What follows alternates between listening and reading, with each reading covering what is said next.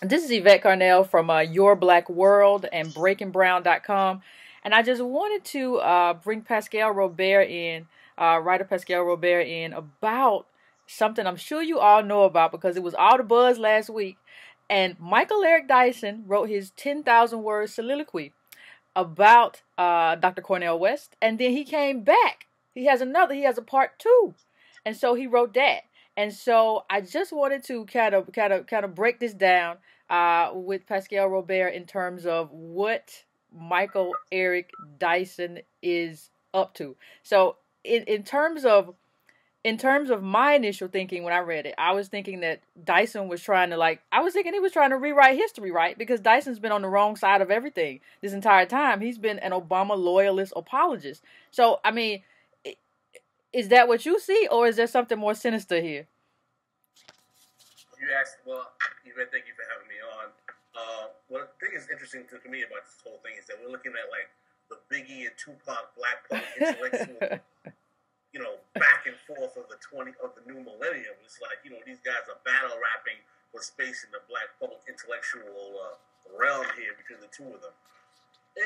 From what I read about from Dyson's piece is that this is more personal than political.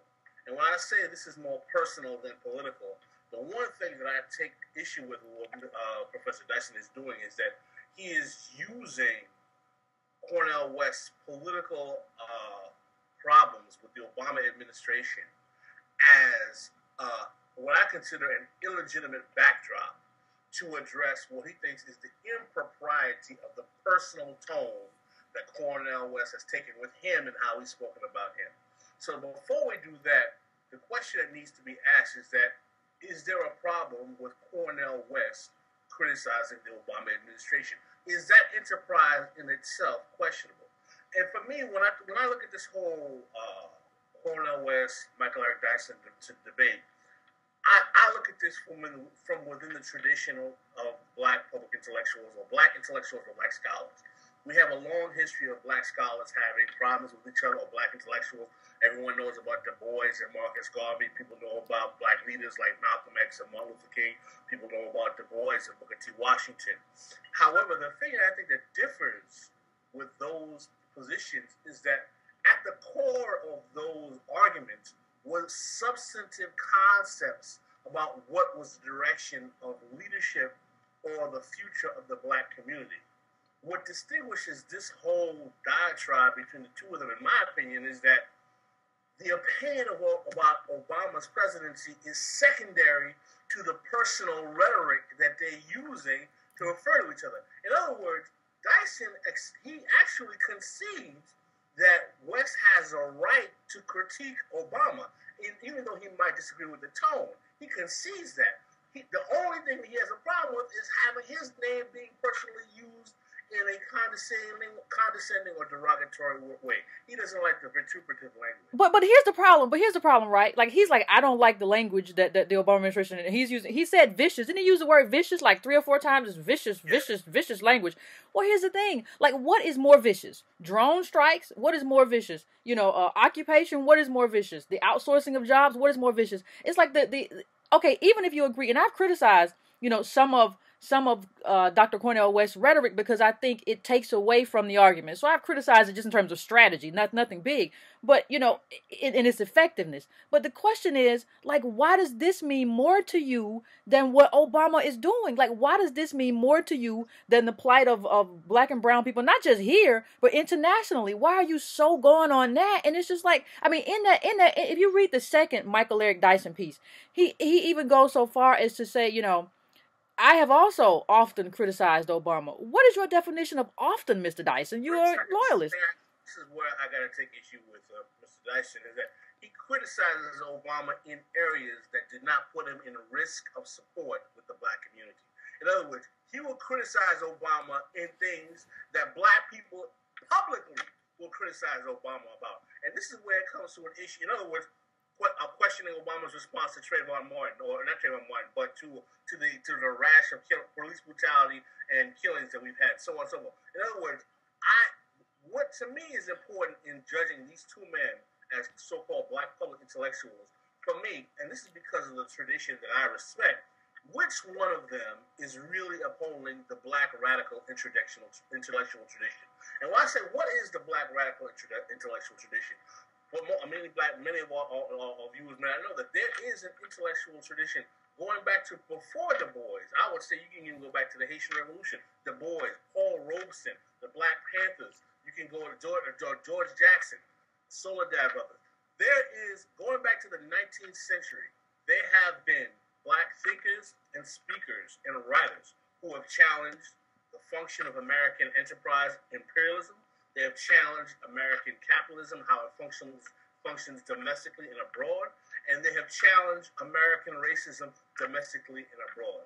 And for me, in judging these two individuals, the question I ask is, which one of these two men are more closely upholding the black radical intellectual tradition?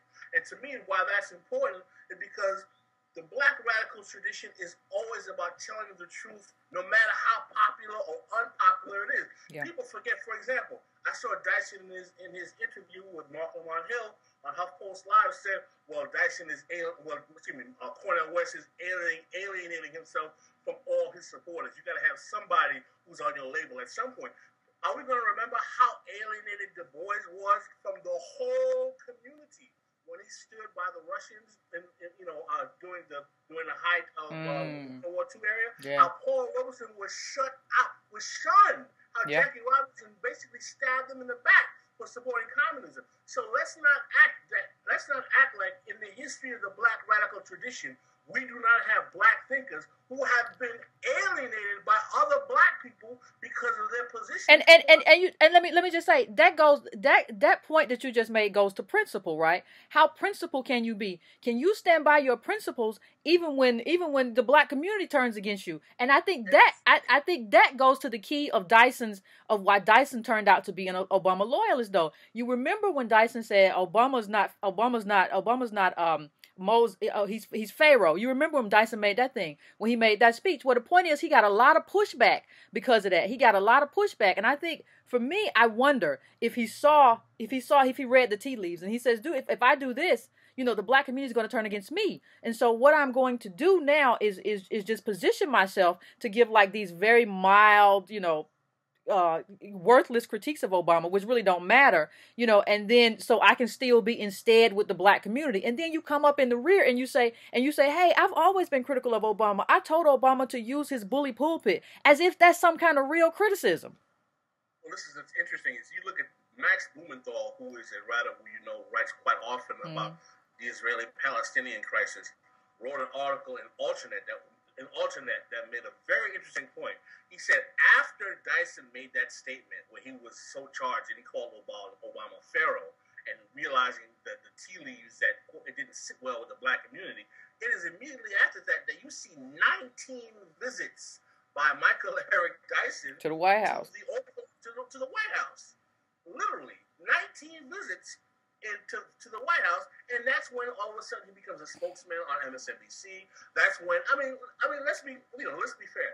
I don't have a problem with Michael Eric Dyson being an Obama supporter.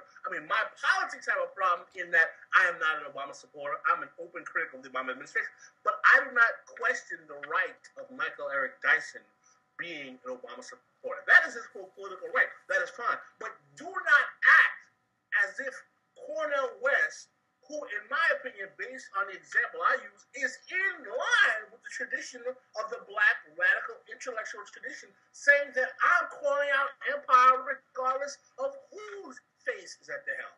Yeah. If we agree with that, then I don't think it's unfair for Cornel West to question the motivation of Michael Eric Dyson, who I believe, from reading some of Dyson's work and seeing his rhetoric, I believe that Michael Eric Dyson also views himself in line with the black radical tradition. I'm sure he would consider himself a Du Boisian to some extent, and that he is also an inheritor of that tradition.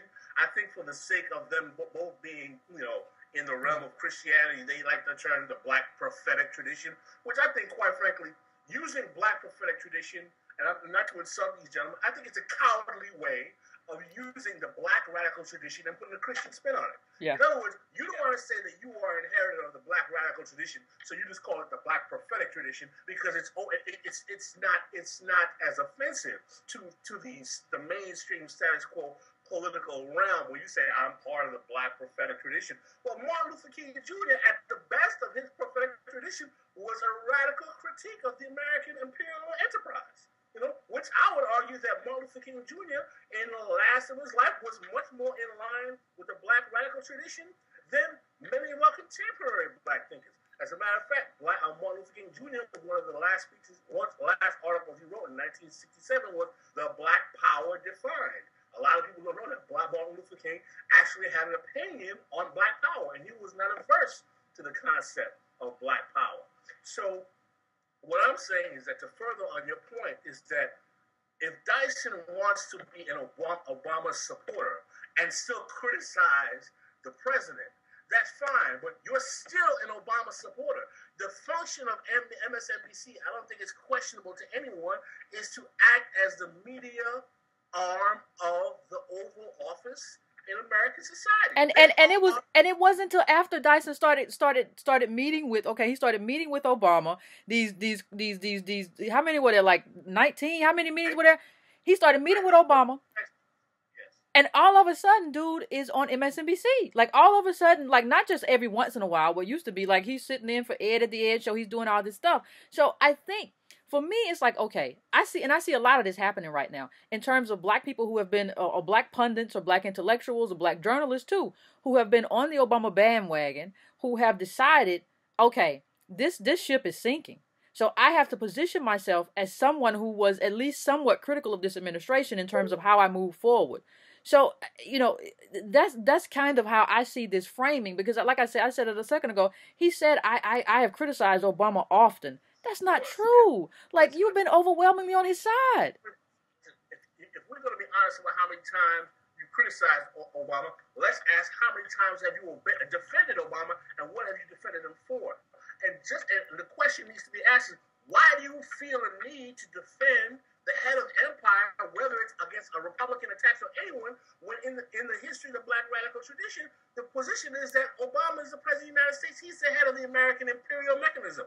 Why do we need to defend him at all?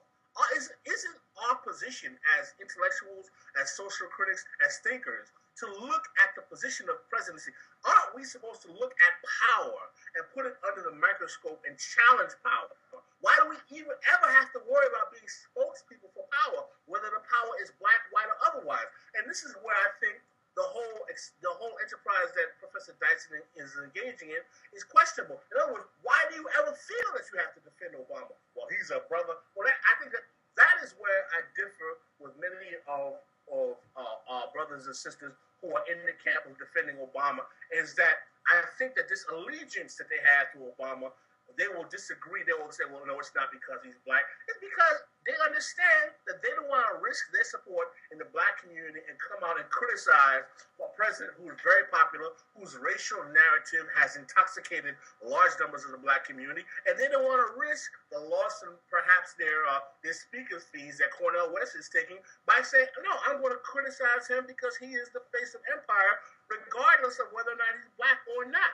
Because when Bush was engaging in militaristic activity across the globe, no one in the black community who was from that particular political bent had a problem doing so. Well, hold on. You remember, I came across a clip the other day where Michael Eric Dyson was on Democracy Now! And he called the Bush administration vicious fascists for what they were doing around the globe and for imperialism. And Obama has basically doubled down on that. And you've never called Obama a vicious fascist. So the only difference between these two men, or these two administrations, is for the most part skin color. So how can you call yourself? So I think that's the problem. The problem is right now we're coming across the fact that you're unprincipled. That's really the problem, because you hold the Bush accountable, or you hold the Bush administration accountable, but nothing for this administration. And you mentioned the Blumenthal piece. The killer line in the Blumenthal piece for me was when he said Michael Eric Dyson had mentioned Nas more than the NSA. So he is focusing on things that don't matter to what we talk about all the time, the political economy of black people. Where is Michael Eric Dyson's critique of the fact that Barack Obama has sent American troops into 35 African countries, that he's militarized the continent of Africa more than any American president in modern history, including George W. Bush. Where's your critique about that? Where's Dyson's critique about the fact that Obama's neoliberal education policy, race to the top, is closing more public schools across the country than at any other time in my lifetime at all? Where's his critique? Where is Michael Eric Dyson critiquing Barack Obama in those areas that would cause him to be unpopular with his black constituency based on principle, like Cornel West is doing? They're not there. But remember, you mentioned speaking fees earlier. Remember, people forget that public intellectuals get speaking fees when they go. I remember when they go out to speak. I remember, this has probably been about 3 or 4 years ago. You remember Tavis Smiley, and I'm not saying Tavis Smiley doesn't come with his own set of issues and problems or whatever, but just in terms of his critique of Obama, I remember Tavis Smiley was going to this MLK thing, and he was going to do a speech, and his speaking fee was like $30,000. And I remember the people raised a mess. Like they protested and said, this Tavis Smiley hasn't been in favor of the president, blah, blah, blah, blah. We don't want him to come to speak here for this King Day stuff. We don't want him to do that. And his money was gone. So I think people have to take everything into account, because there's a lot of stuff going on here. There's a lot of inside baseball going on here, and there are a lot of reasons, monetary and otherwise, why Dyson's just like, no, I'm not going to take that hit. No, let's make this clear. I mean, these people, listen, the black public intellectual hustle is a good one. 30, 40, 50, $60,000 speech and so on and so forth. That money is good money. You know what I'm saying? That you can buy a lot of nice suits with that money. Oh, yeah. So the fact that you're going to lose that money because you were taking a principled stance against the presidency, then the question needs to be asked. And this goes back to the question I repeated earlier: who is truly in line with the black radical intellectual tradition? Who is acting more like in the tradition of Du Bois and Paul Robeson in this debate? Is it Michael Eric Dyson, or is it Cornel West? Who is sacrificing whatever support he has, even in his constituent community, to make principled critiques of the president, even if they may be based on initial personal slights? Which I don't think this is about Cornel West not getting tickets. Yeah, that's right. The first inauguration anymore. Yeah. I think we're beyond that. I think that this is about Cornel West realizing that the main function of the Obama presidency is to exactly. You're exactly right. No, I think you're exactly right. You're exactly right in terms of the neoliberal project, which is privatization. We say this all the time when we have these programs, you and I, is that neoliberalism is a fancy word for privatization. That private corporations are taking over the function of your government. And as you look at Obama's race to the top, you look at even his healthcare program, we have now private insurance companies that are taking over. We are now in the age of neoliberalism. And as Cornel West is an antagonist or an opponent to neoliberalism, I think that he realizes he has made an intellectual judgment that the Obama administration, because of the salient and impressive narrative of his racial background and his black wife and playing basketball, is a very, very, very effective anesthesia to the consciousness of the black community in the face of being the neoliberal face of empire, has ramped up his critique and made very, very, very blunt and direct statements. So I would argue that maybe the reason why he's using that kind of language is that he realizes that the danger of this racial first black president narrative has more power to put a community he cares about, which is the black community, asleep instead of waking up and saying, well, listen, don't you have a problem with the fact that this president is closing more of your historically black colleges and universities than even Republicans? Why aren't you challenging that? Don't you have a problem with the fact that he has closed every office of the Minority Small Business Development Association? Why aren't you challenging that? Don't you have a problem with the fact that black unemployment has gone mostly unabated in this presidency? Why aren't you challenging it? Don't you have a problem that Detroit has been gutted under this president, under the first black president? Don't you have a problem that black men are being shot in the back, black women are being killed, that 1.5 black men, according to a recent New York Times article, have disappeared, and we have a first black president, and you're basically being gunned down in the street? What have been the fruits that have come to your 96% of this black president to your community?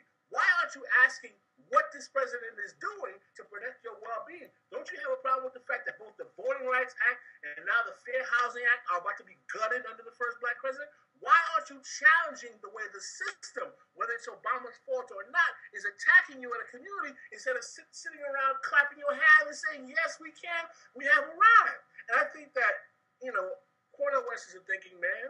I think he realizes that. I think maybe even Dyson realizes that, but I think Dyson, in my opinion, not to diss the brother, has taken the safe choice because he does not want to put his bona fides in the black community at risk and said, I can't rile the folk up and make them challenge the mandate law, while Cornel West, in what I consider to be the best of the black radical tradition, has said, listen, I'm not going to stand for this. I want to beat the boys in the 40s when he was castigated by the black community for being a communist. I'll beat Paul Robeson and have Jackie Robinson stab me in the back when he was castigated for challenging American capitalism. I'll be that guy. I don't have a problem. I want to stand on principle. While Dyson is having 19 meetings with the president. Wait a minute. Okay. Thank you, Pascal. I think that's a perfect end point for this conversation right there. That was beautiful. Thank you for that. I think we'll do this again. I don't think this conversation is over. So I think we'll do this again. I want to thank everybody for coming to Breaking Brown, for coming to Your Black World, and reach out to us because we want to have this conversation. Black Agenda Report. Yes, Black Agenda Report, who has been doing this in terms of, even when you look at the newspapers, in terms of black radical tradition and speaking truth to power, Black Agenda Report, we got to get him a shout out. So I want to thank you, Mr. Robert, and we will do this sometime in the future, I'm sure.